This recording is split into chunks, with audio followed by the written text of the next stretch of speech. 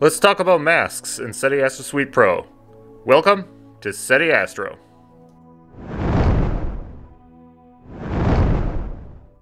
Alright, I think this would be a fairly quick video. I've made other mask videos too, but the subject seems to come up quite a lot still. So let's talk about masks in Seti Astro Suite Pro. How to use them, manipulate them, things like that. Those of you familiar with the original Seti Astro Suite version 2, there was like mask slots and image slots and how they interacted. All that's completely gone. Just chuck that out of your head. There's no need for any of that in Seti Astro Suite Pro. So in Seti Astro Suite Pro, any image could be a mask for any other image. There's no delineation. You could even use the image to mask itself. So let's go into these on how to do masks in Seti Astro Suite Pro. I'm just going to open up a quick little image here. It'll be easy to demonstrate on what's going on. So we have our image here.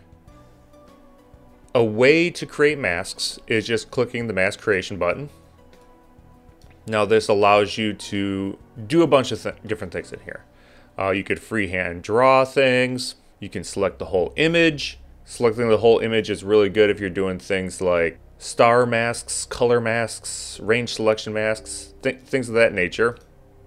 Or you can, just have a very small area in here where you still want to do those same things in here. So it's really up to you. I'm going to select the whole image. If you click range selection, now you can see how that works. I have a whole video on range selection. If we're going to do a chrominance mask, you could just do that. There's a blur. Maybe we just want a red mask. Then you can click preview mask. And here's all the areas that are red in our image, and then it's blurred by that amount. So if you click push as a new document, it's just going to ask you for a mask name. It could be anything. It could be red. You could just leave it as mask. It doesn't matter what this name really is. And now we have a new image over here that just says red mask. To apply the mask, shift click this little icon here and just drag it over. Now you're going to see a little square. That means there's a mask applied. And Control K will actually show the overlay of the mask. You could also go up to masks and show the overlay, hide the overlay, invert the mask. You can see it's now invert it. Control Shift I also inverts the mask. So now things like curves are only going to affect those masked areas. So like these were the areas where our mask was.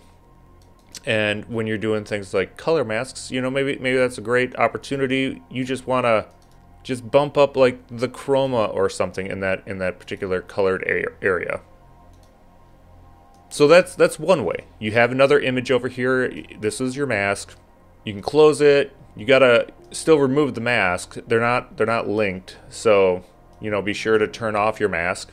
But like I said, any image can be a mask to any other image. We could just make a duplicate of this. If you shift click and hold this over, that's the mask now.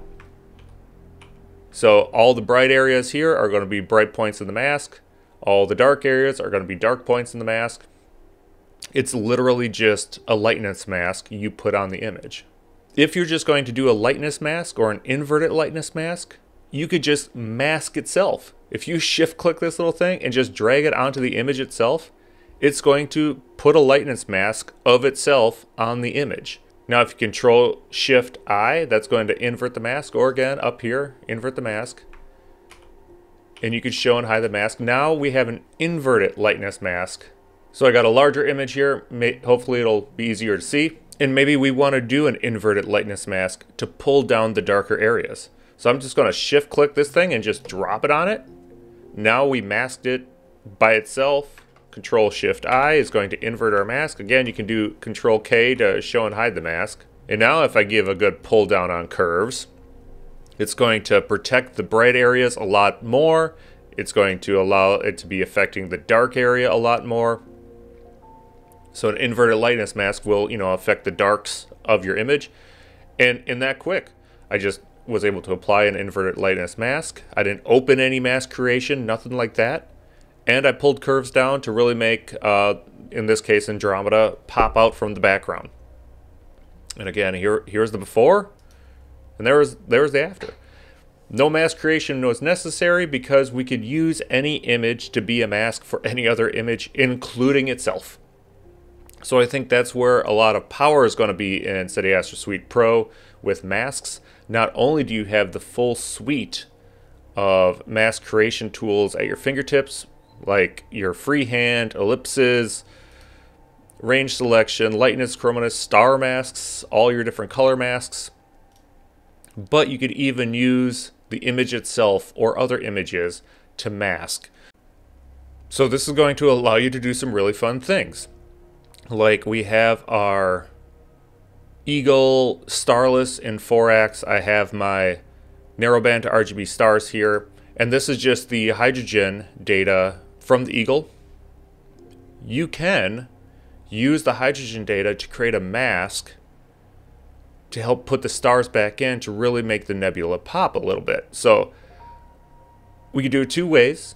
We could invert our Eagle starless view and then mask it, or apply the mask and invert the mask. I'm going to do it that way because I don't want to touch our image over here. So I'm going to shift click and just drag over to our 4x over here. And now if you show and hide the mask, you can see that, but Control Shift I will invert the mask. So here's the before and then after the inversion. So all that area in the nebula, it's going to protect from adding stars in. So now we have this mask on there. If we want to screen them in, lots of ways to do it in SASpro again. There's the add stars, there's image combination, there's pixel math, there's layers. I'm just going to click add stars and click apply. And now when we zoom in, we can see that the stars in the bright areas of the nebula are suppressed and they're showing more in the dark areas in the nebula. And that's just one way to make the nebula itself more prominent by making the stars less prominent, you know, by using something like this as a mask.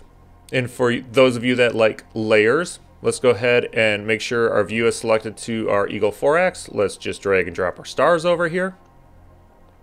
We're going to want to screen them in. And we want to apply our mask. And since this is a color image, you're going to have to select luminance. And we can invert the mask as well here too. And now you can just see exactly what this is doing in real time between not inverted and inverted mask, where we're going to suppress the stars in the bright areas of the nebula. Merge layers, push to view, and we're done. Same result as if we applied the mask this other way. So masks in Seti Astro Suite are going to be very, very, very powerful things. And you have to dispel it in your head that you need special like mask images. Any single image can be a mask to any other image, including itself, which is where the power really comes in when you're trying to mask and adjust your images for post-processing. Well, I hope this helps clear up some things about masks in Seti Astro Suite Pro. Please comment, like, and subscribe.